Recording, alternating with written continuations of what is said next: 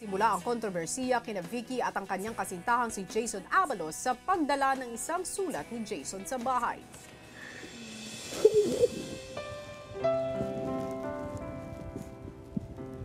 Matapos ang pagbisita, nagbahagi ng saloobin si Vickie sa mga kasama. Hanggang ngayon, sweet ka pa din sa girlfriend mo? May time. Oh, sweet pa rin. Bakit? May nagbago ba sa pakikitungo ng boyfriend mo? Ano nagbago? Tagal na. Ay! Baka maano. Tapos sinasabi niya na marami daw ako hinahanap. Pero sabi ko, hindi naman hinahanap kasi dati nakita ko naman yung effort niya rin. At nadagdagan pa ang kontrobersiya dahil sa pangungulit ng kasamang si Cheridel kay Vickie at Daniel. Ikaw, Ate Vim, ano yung type mo sa lalaki? Hindi matchonaga. Ay, hindi matchonaga. Paano? Diretso. Are you willing to wait for girl na maging available? Maging available? Oo. Oh my God. You kiss me? I'll kiss her. Dito tayo. Bakit ako?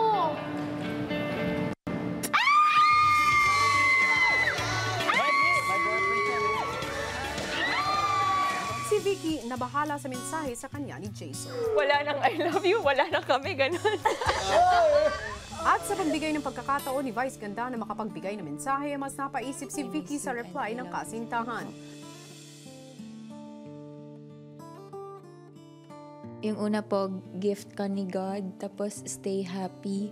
Tapos tandaan mo ang pinanghahawakan natin bago ka pumasok. Tapos yung sa negative naman po, ayoko saktan ka pero break na tayo. Based po sa mga words na nahanap ko po, feeling ko po talaga negative.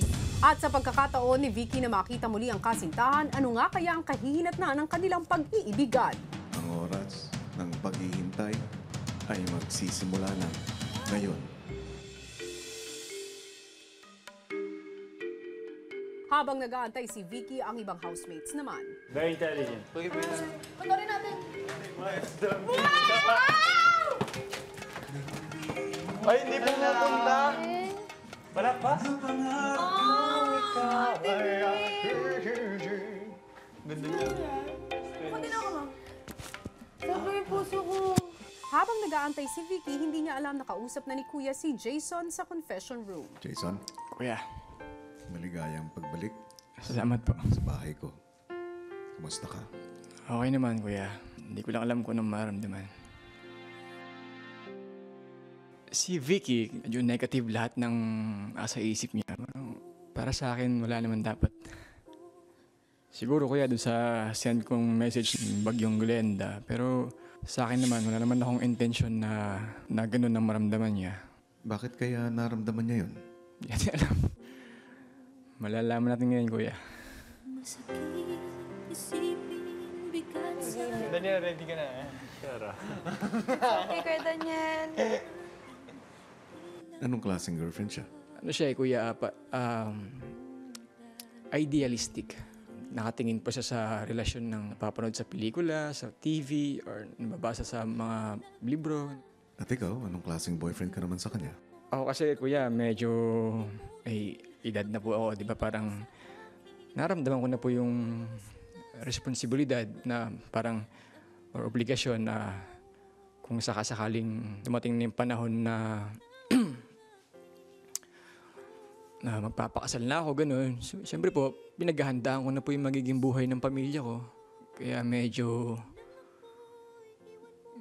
focus ako sa trabaho. Medyo hindi ko siya nabibigyan ng full attention. Anong gusto niyo mapag-usapan niyo? Sobrang dami ko eh. Hindi kakayanin ng isang oras to.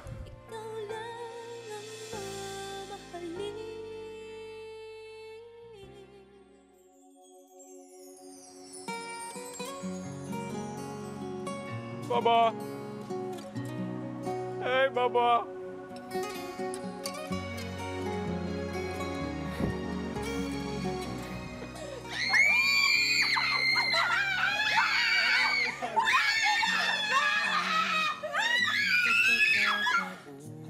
Tagal mo.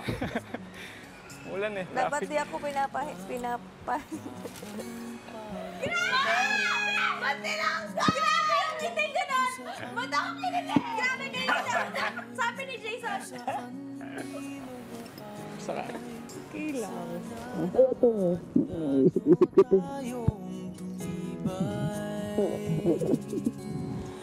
Ang payat mo! Payat mo. Ano yan? Bakla. Payat mo! Kada niyan, okay ka Stage. lang? Positive. Okay ka lang? Nagkakaroon love. Maristi mo to. It's okay, tanda. Okay ka lang?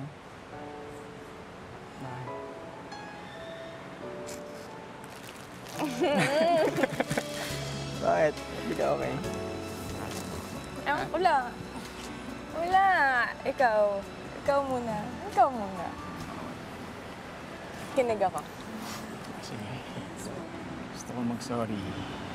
Sobrang dami kong na-realize sa labas, baba. Sobrang kong nakita kung ano ako bilang boyfriend mo. Sobrang kong nakita kung ano ka bilang girlfriend ko. Dahil akong pagkukulang.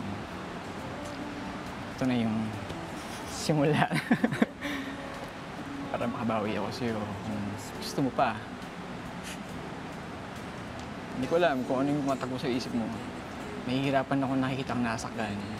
Baba, God knows how much I love you. Tama ako. Sasaktan ako dahil hindi ko alam kung ano yung nasa isip mo. Hindi ko alam kung ano nangyayari sa'yo. Pinanghahawakan ko lang yung huling usapan natin. Ako kapasok sa loob ng bahay. Ayaw ko umiyak. Gusto na kitang makausap, pero nakikita ko kung gaano ka kasaya dito. Pero nung nakita ko na yung text mo, okay na ako. I love you. Yun. No. Ano? Ano?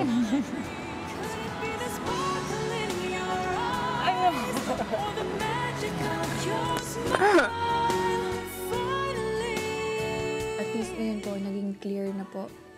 Wala na pong magulo. Gusto mo ako? Hindi. Bakit? Masaya ka dito. Oo, sobra. Kalimutan mo na ako. Oo, joke.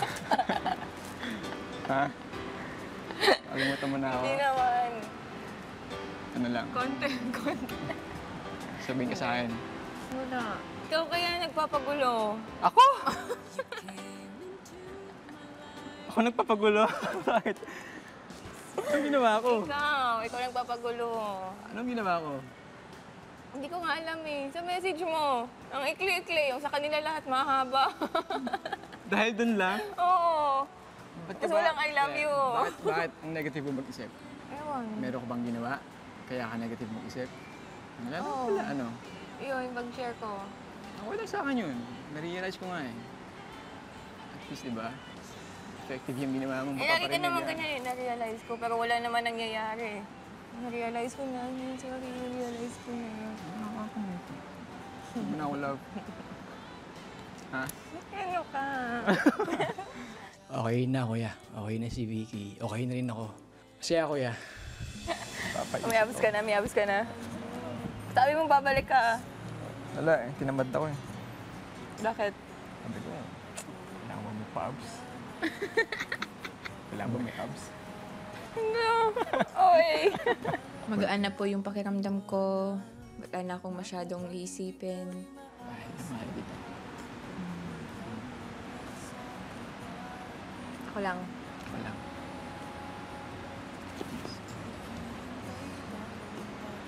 Akala ko, bibreak mo na ako. Sabi ko, tandang binata ako ah. Sobrang saya ko po. As in. I love you, Baba. I love you too, Mama. I love you, Baba. I love you, Mama. I love you, Baba. Maraming tayong pag-uusapan sa labas, ha? Ano ka namin? So, mga isang linggong bakasyon, gano'n. Sa Bacolod. Tama ako. Iwan mo damit mo. Ito? Bakit? Wala kang damit. Uwi ako na subad. Sa sasakyan mo, marami ka ng damit eh. Wawa naman, ng damit.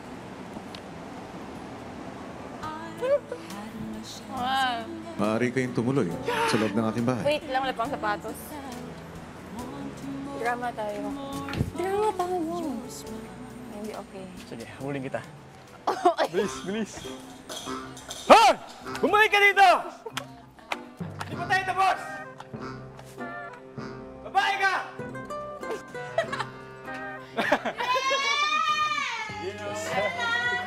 Hello.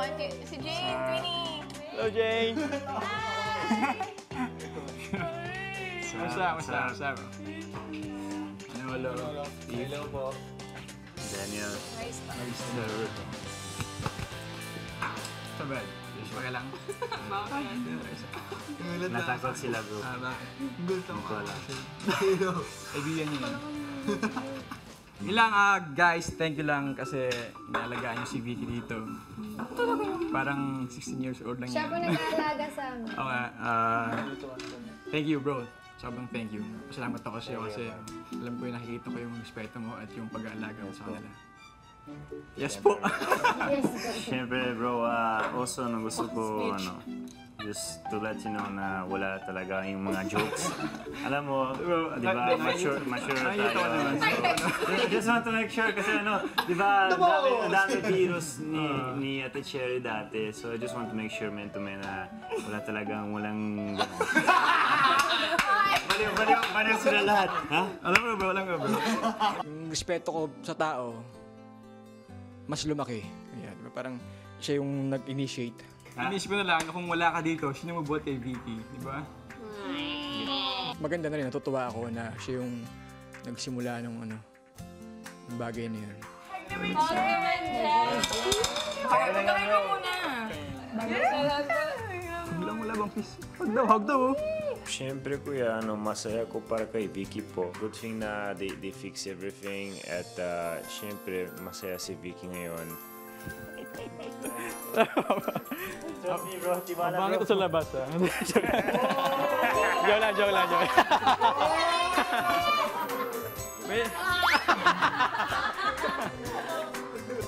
Papalaki na ako ng biceps. At least wala ng awkward moment. Kasi awkward kasi talaga. Kaya namin may issue talaga. Wala naman pala. Si Jason may gusto pang sabihin kay Daniel. Daniel!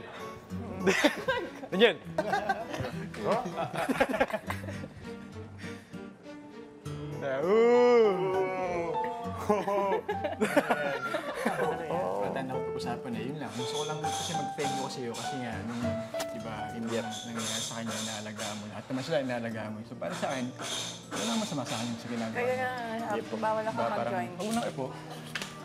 Para sa akin, na-appreciate yung ginagawa mo. Di ba, parang ikaw na yung pinaka-may edad sa kanila. Ikaw pa yung matanda Kuya. dito. Yeah. So, di ba, parang, wala naman yun. Siyempre, alam ko all the limits and everything, all the limitations. And alam ko na ikaw ang boyfriend niya. So, just to make sure na make things clear kasi baka hindi ko alam anong lalabas sa TV dito, di ba? Pero wala talaga. Pero happy ako na sinabi mo yan. Yeah, just for respect. Happy ako sinabi. Walang talaga. Walang problema, bro. Just, Ako nga, sabi ko, wala tayong pag-usapan. Okay? Masaya ako na he believes on me po at yun po, I'm very happy na everything is okay. Vickie, Kuya. oras na. Magpaalam na kayo kay Jason. No! No, ate Vic, sabi mo, no. Tigil! Tigil! Tigil! Nandito ako natigil eh. Masaya ako na nagkaroon kayo ng pagkakataon na kahit sa maikling panahon, nagkaunawaan kayo. Napalakas mo ang loob ni Vickie. Matagal ko rin na hindi na nakikita na gumiti siya ng ganyan.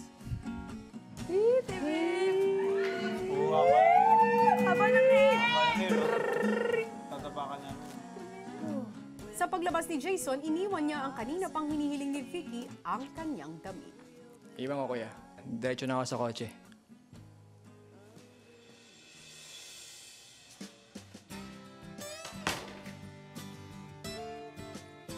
Lapel. Iniwan niya yan para sa'yo. Ay, ito. Ito yung suot niya kanina. Sweet. Natutunan ko po na dapat magtiwala din po and wag po masyadong mag-isip ng negative na bagay kasi yung pag-overthink po, yun po mismo yung nagpapalala po, nagpapalaki ng mga bagay-bagay. Talagang ang pakikipagrelasyon, Vickie, it takes a lot of maturity. It takes a lot of trust. It takes a lot of patience. But most of all, it takes a lot of love. Ang importante, kapag puno na kayo ng problema, maraming isipin, lagi mo lang babalikan yung pagmamahalan ninyo sa isa't isa. You always go back kung bakit mo siya minahal. At lahat, magiging maayos. Tama.